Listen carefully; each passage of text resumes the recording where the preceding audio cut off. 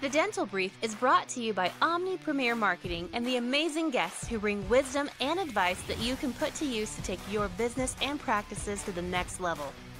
Find us on Facebook and join the conversation. Get ready to grow because we are kicking off the next episode in 3, 2, 1. Hello, everyone. Welcome to another episode of the Dental Brief. I have either a third or fourth time returning guest on the program. I'm going to have to get some kind of a special jacket like they do on Saturday Night Live. Addison Killeen, Dr. Addison Killeen, say hello to everyone. Hey, thanks for having me on here. I think when like Steve Martin or one of those super famous guys goes on SNL, they get like a smoking jacket. So Yeah. anytime I could get a jacket with a smoke machine underneath it, I'll take it. Glad to be on with you, man. Yeah, so I love having you here. For those that don't know, you have an incredibly successful practice in Nebraska. Tell us a little bit about your practice and kind of your journey to where you're at right now. Yeah, so I was really unique and innovative, and I copied everything that I saw from some of my friends that were doing things really well, actually. So I just said, hey, like I see all my friends and people that I would coach and talk with every month doing really cool things. And so I started my practice back in 2019, and I used to own 6 practices. And I said, hey, I hate the life of trying to balance 6 different balls in the air, juggling all these practices. So we did one location. Now we're up to 5 doctors. It's in one kind of strip mall facing a main thoroughfare in town, which is just 2 miles from my house, which I love. And, I still do clinical 3 days a week, sometimes more. I love doing clinical. It's actually the easier part of my week now. But we do IV sedation. We do kind of a lot of the more, complex procedures, endo, implants, a lot of surgery. And I just have a lot of fun. Although, I'm willing to try anything to grow the practice. Obviously, being a startup, you have to try to throw a lot of stuff at the wall and see what sticks. And so we've tried a lot of things. Granted, it was also during a time of excessive growth, at least after being shut down for 2 months and having that pucker moment of 2020 in the spring when the whole world was shut down. Ever since then, it's been crazy growth. And so, it's been a lot of fun. I've got, 4 great doctors that work with me. And so it's just, I enjoy going to work every day, and dentistry is still a passion project. And that's why I like writing books and seeing patients all at the same time sometimes. Yeah, I think you and I first met about 2.5, 3 years ago. I think was the first time we were in the program. I know you had, I believe, a couple of associates at that time. I think since then you've added a couple more, and you've also knocked down some walls or added some square footage to your practice as well. Is that right? Yeah, so we started with 6 operatories and 2 doctors, and then knocked down a wall, added 5 more, and then knocked down another wall and added 3 more. So up to 14 now. That's awesome. You're obviously doing something right. Something that I really enjoy about conversing with you is that, you're a very laid back person, right? I mean, for those that are listening, you got a sweatshirt on, you got your hat on backwards, right? But when it comes to business, I don't know anybody that runs their business as tight as you do.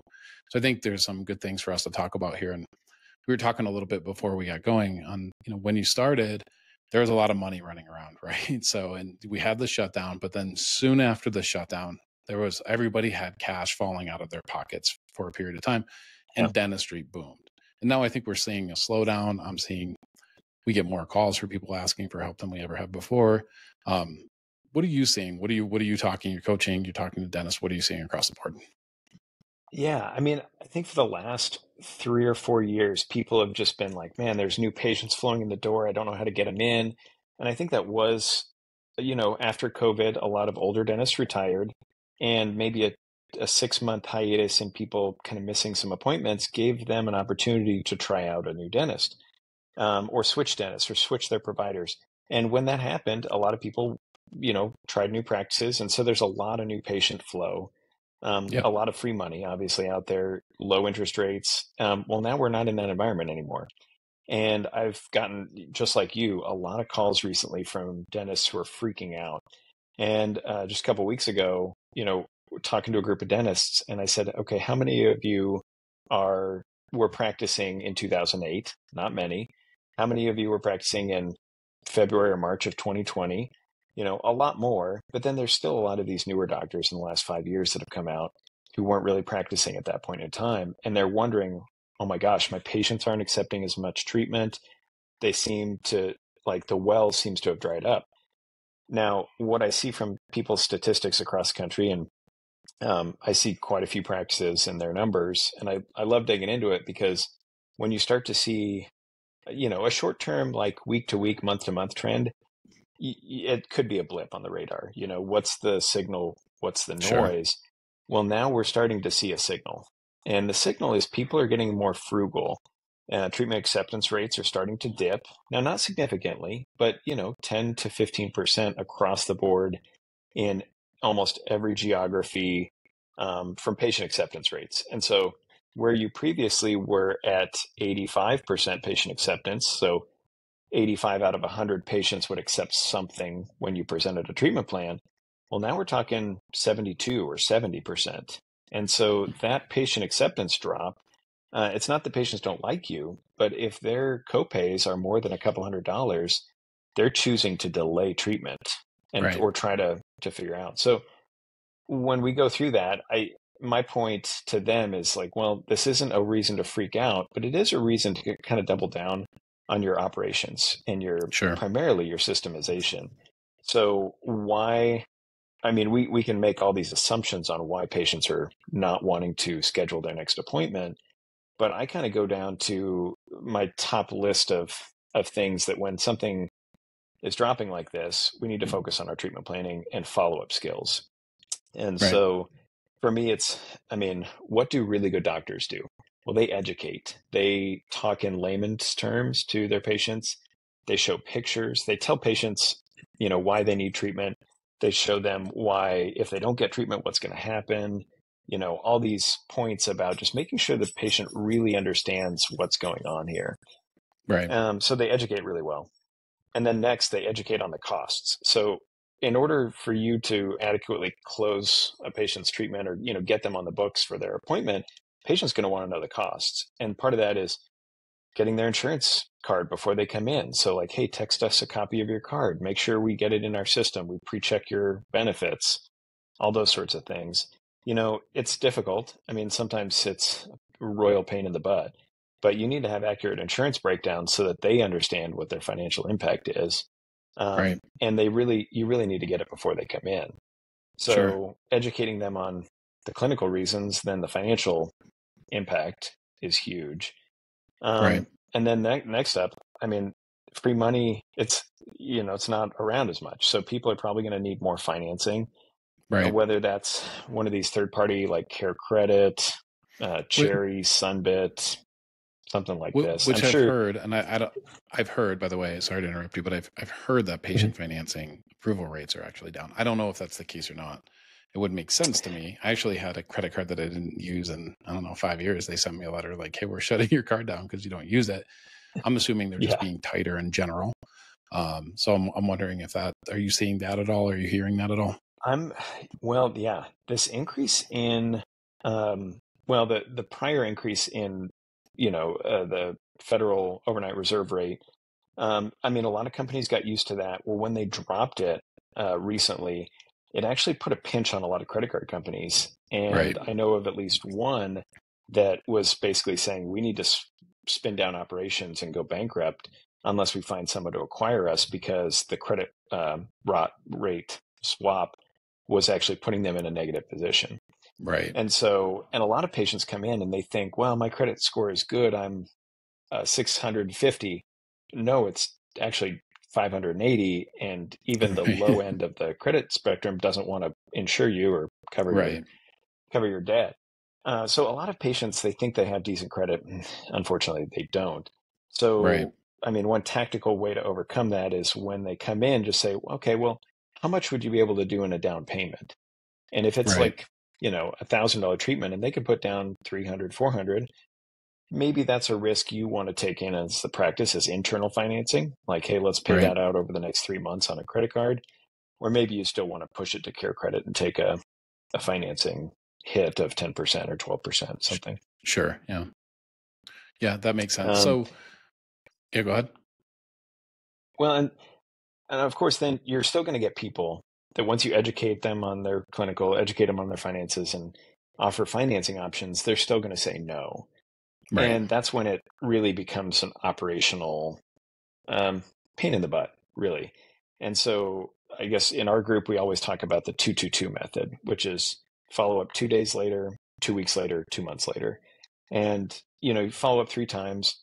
You're doing this for their benefit, and you're trying to educate them on, hey, if we don't get this done soon, it could actually become a more costly item. Right. But you're looking out for their best interest. And so that's really the operational system that you need to focus on if you're seeing this patient acceptance rate drop, is finding a way to follow up with them, whether you have softwares that help you out, whether you have just internal paper systems. I know there's tons of people do it all different ways, but no matter how you do it, you got to follow up. Right. Yeah, I think that makes sense. If it truly is a concern, you don't follow up. I think all you're telling them then is it's not a concern, right? So if somebody had a cut break line and you couldn't get a hold of them, you would keep calling them and texting and calling and texting them until you got in touch with them. So I think that's pretty important for sure. Now, in all of this, and I know you're very SOP driven, right? You have, I think, a manual. You have some amazing books that you can purchase as well. Our listeners can purchase. You can't really increase the size of the pie, right? So there's only going to be so much dental treatment going around, but you can increase, you can't increase the size of the pie, but you can increase the size of your slice of the pie. Would you agree with that? Is that pretty fair? Mm-hmm. Yeah. Yeah. I mean, in essence, you could take a red ocean approach and just say, well, there's only so many patients going out there for treatment. And I would agree to that to a certain extent. But when you offer better financing options, there's a certain segment of the population that can only afford $100 a month for any extra medical costs. Yeah. And the blue ocean strategy, or the abundance mindset, is that you got to go get those patients. So you got to convince them to come in for their appointments, help them utilize their insurance benefits, and come up with a solution that fits their budget of $100 a month. And when you can do that, you'll both get the new patient and you'll get them to accept that second appointment or third appointment. Right. But if you falter in offering that financing option, you'll tell them they have an infected tooth and you'll never see them again. Right. What percentage of practices do you think are not offering offering financing, or saying, hey, did you try this? Did you look at this when it comes to treatment? I think it's pretty high, because I'll ask and they're like, yeah, no, we don't do that. Oh, I bet 60 or 70%. So, yeah. And of course, there's different financing partners. I'm agnostic to all of them, but there are different ones that work well in lower dollar ranges, and then different ones that deal in high dollar ranges, and then vice versa, lower credit scores versus higher credit scores. And so as long as you have a different mixture of partners who will finance that cover kind of all four quadrants, that's what you want. But also, and this is where I'm not agnostic, is that you don't want to have a recourse option. If a patient doesn't pay, you still want to have your money. You don't ever want to get that bill later on that says, well, the patient defaulted on their loan, write us back a check for $2,000. That sucks. And so, just and keep really that hurts. one in-house, right? Yeah. So, right. So you're better off make sure that any financing is non-recourse, so that you take the percentage hit on the front end, but you don't have to worry about it after that. Right. If there's recourse, you might as well just turn it into in-house financing, right? You might as well just take the payments yourself instead of involving a third company. I think at that point. And charge a pretty healthy interest rate yourself too. Sure. Yeah, that makes sense. Have a cash price and have a financing price, right? Yeah, exactly. So when I'm talking to dentists that we work with, that are considering work with, there's a couple of things that you do as far as bringing in patient referrals. So getting more referrals from your current patients that I always share with them. Tell me what you're doing, Neil. What have you been doing in the last 2, 3, 4, 5, 6 months to help increase the amount of referrals that you're getting in your practice?